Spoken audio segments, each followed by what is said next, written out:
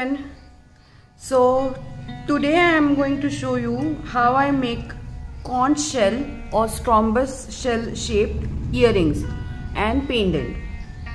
I learned this from one of the YouTube videos itself, and she's a very good artist, Anne, and I'll add the link in description to her video as well.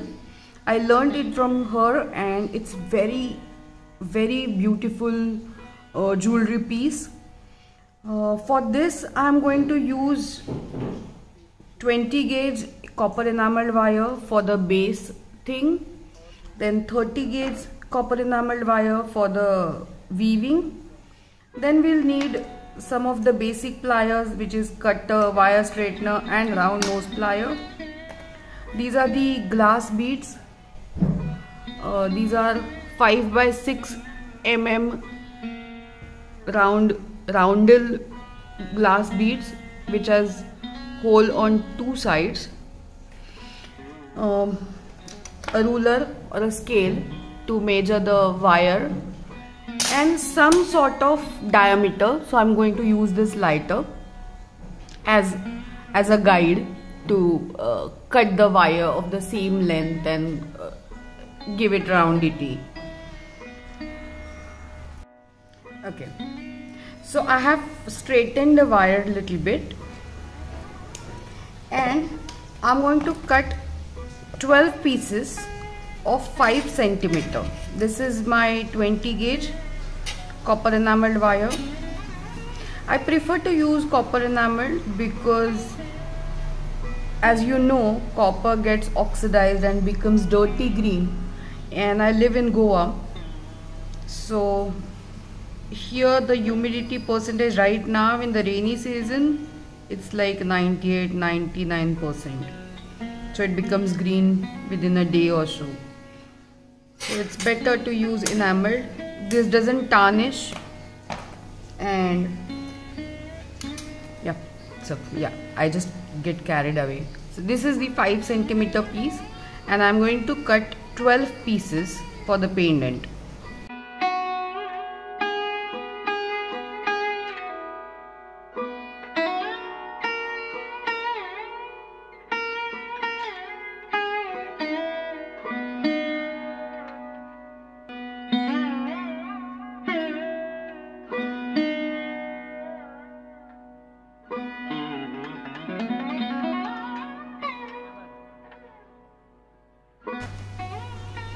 So here are the 12 pieces of copper enameled wire 20 gauge.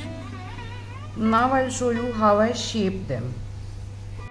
So for shaping, because I know that how much diameter I want, and I have tried this before, and I have made and I have sold these pieces before, so I know that this lighter's diameter is good. But you can check with the size of the wire and how it looks. Maybe you can use a marker pen or a nail polish bottle or something of this. For 5 centimeter, this diameter is good. I'll tell you what is this diameter. So this is approximately 1.75 centimeters diameter. So I'm shaping these wires in semicircle. So I've kept this wire, and I've kept my thumb on the lighter, and then I'm shaping it with my hand. No tool needed. See. So I'll make these semicircles out of all these remaining 11 pieces, and then I'll show you the next step.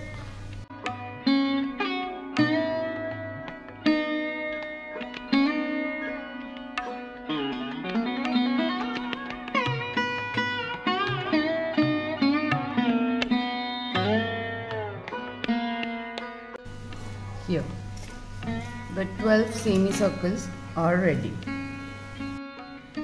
Now I'll make loops on these semicircles with my round nose plier. So one loop on one side and the other loop on other side. See, this loop is going this way and the other loop is going this way. So one is going this way and one is coming this way. So I'll make remaining loops, and now I'll speed up the video.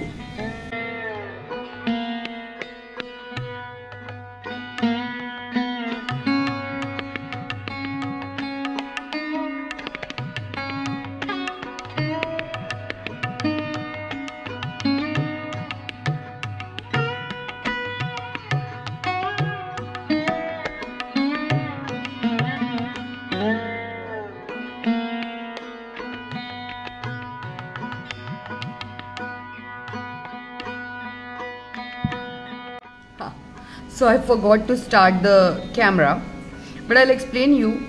I have not done much things. So to start with, this is my 30 gauge wire. Approximately 90 centimeters I have taken.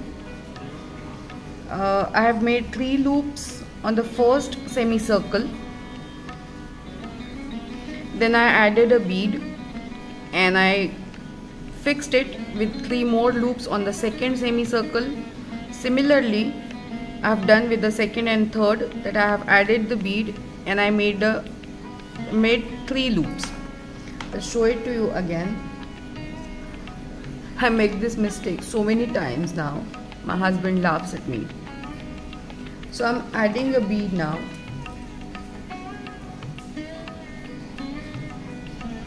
And I'm taking my 4th semicircle. I'm keeping this bead as a spacer between these 2 semicircles, and I'm going to make 3 loops. 3 loops is my invention, that okay, with the 3 loops you can fix one thing at the place.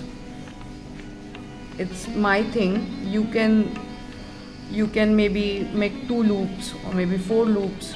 That's your choice. But according to me, 3 loops help me to keep the place, like bead or wire or whatever, in the place.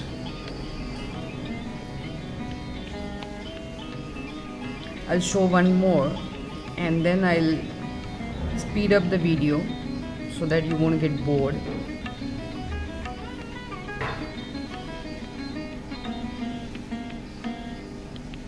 And one has to keep an eye on if the wires are overlapping each other.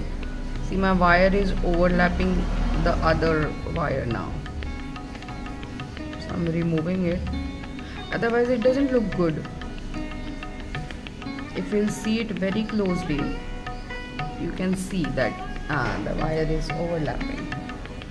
So that's my 3rd bead and 4th semicircle is attached. Now I'll add the 4th bead.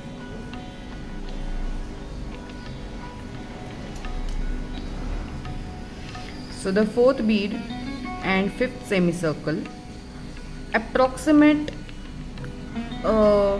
center point I am searching of these semicircles to fix my bead. So it will look like steps going down. And I am fixing my bead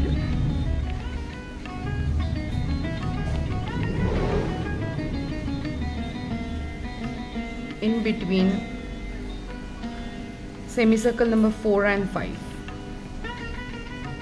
So I'm pulling it very tight and these beads are working like spacer beads.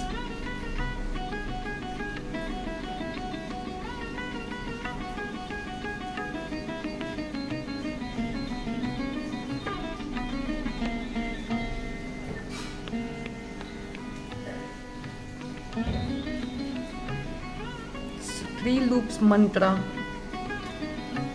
I'm following.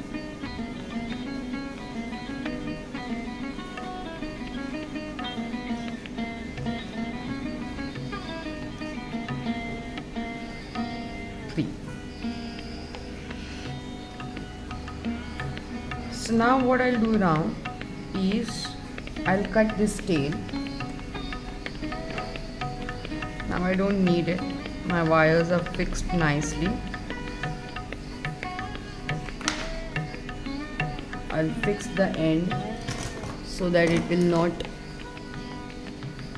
hurt my finger when I am holding this pendant in my hand, or if someone is wearing. And now I'll speed up the process and I'll show you how I make, how I add all these beads to these wires.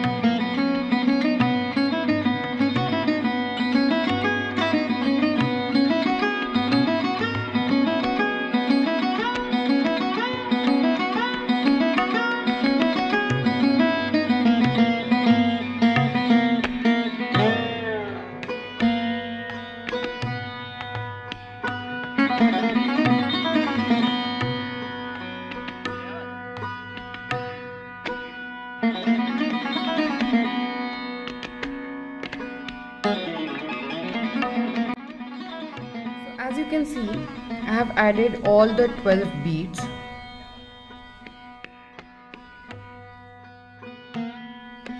And this is looking like a beautiful conch shell.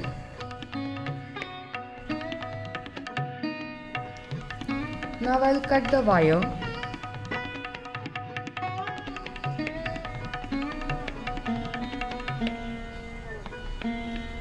And fix its pointy end. See, I'll make another 2 for the earrings and I'll come back in some time with the result. Hello, I'm back. So I've made these earrings and this is the pendant which I've shown you previously, and now I'll show you how to attach the findings. So for this I'm going to use these jump rings which I have made from this same 20 gauge enameled wire, copper enameled wire. Then these ear hooks, and that's it. Yeah, and this is the remaining wire from my 90 centimeters which I have taken. So let me show you. So this is around 18 centimeter which is remaining. So I used 72 centimeters of 30 gauge wire to fix these beads. So now I'm going to make little danglers to attach. For that I'm making a little very small loop into this 30 gauge wire.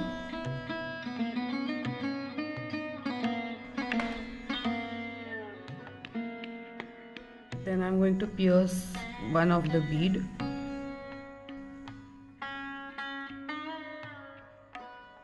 And then I'm going to make a eye do on top. So for this I have taken my wire from one of the pliers head, and then I am winding it around that loop. And now I'll cut the wire.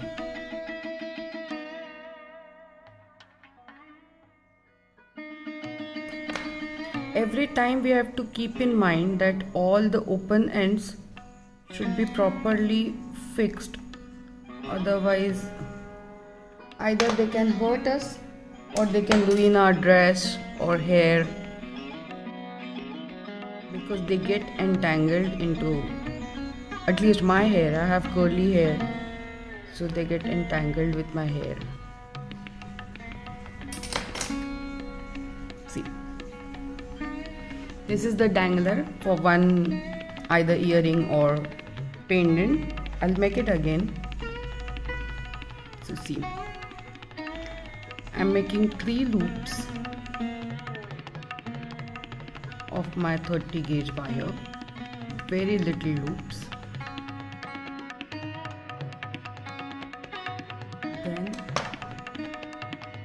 I'm going to add a bead.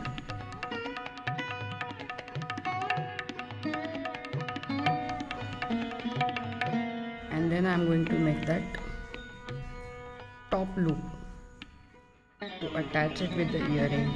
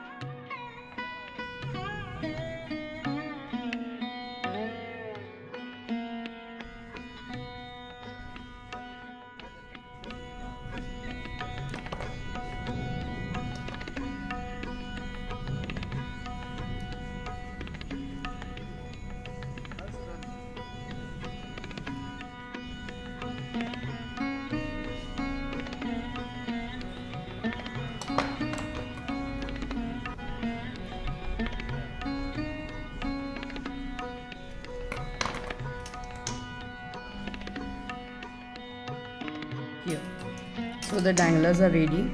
Still this much wire is remaining. Now what I'm gonna do is I'm gonna attach these danglers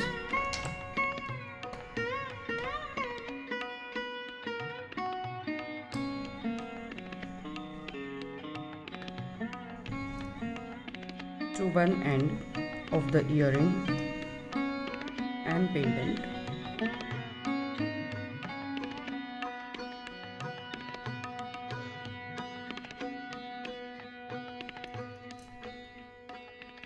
जिस तरह से तबले के बोल हैं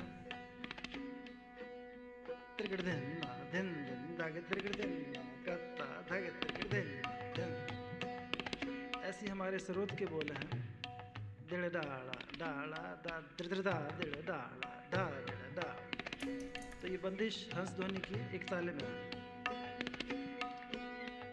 दिल दिल दिल दिल दा डाला दा डाला दा डाला दा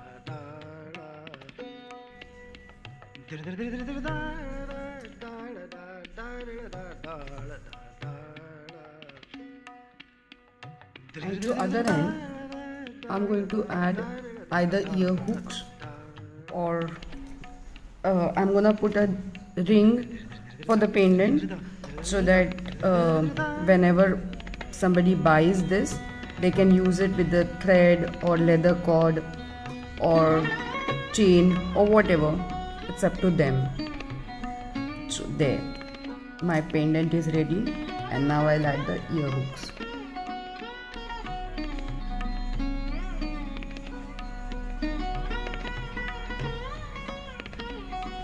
So on one side I have added the dangler, and on the other side now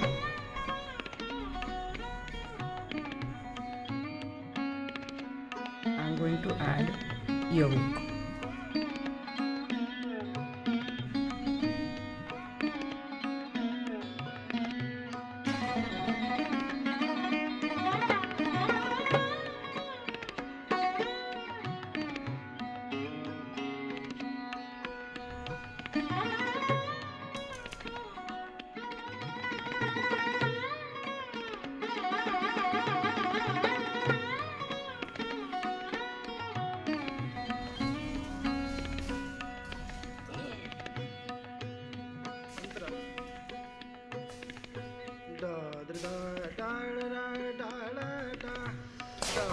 See, I'll show you like this.